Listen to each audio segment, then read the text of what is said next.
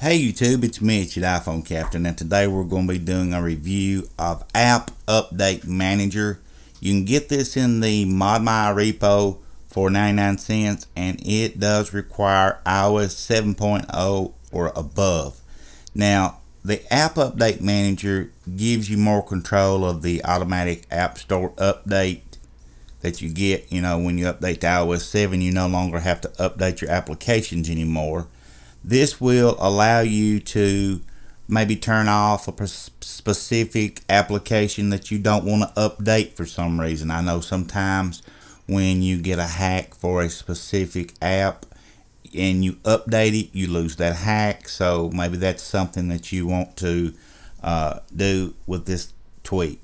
So I thought it was a pretty cool thing to have. It would keep you still be able to update your apps, but have control over which ones actually update.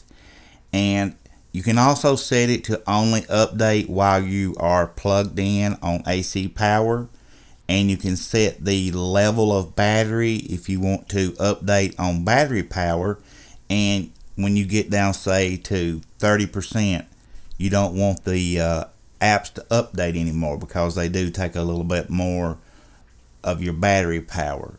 So you can set that however you wish. You also, right here is the main feature of it. You can turn on and off specific applications. I have turned off Angry Birds Star Wars 2.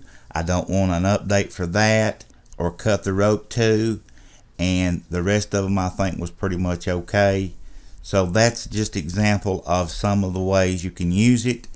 I hope you enjoyed the video. Like I said, you can get it in ModMy for 99 cents.